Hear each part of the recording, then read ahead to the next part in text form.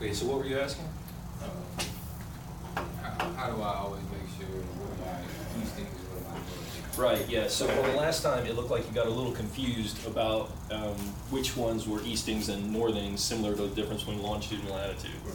Well, it's even a little more confusing, I think, when you're looking at UTM, because you have it labeled as a northing and the line runs north-south, right? And the easting,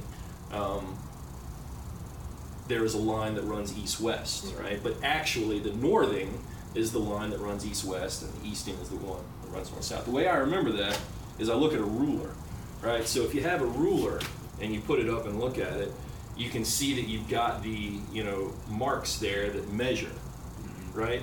So the ones that measure are actually vertical in this case, right? Yeah. So because of that, you know that you're measuring in this direction.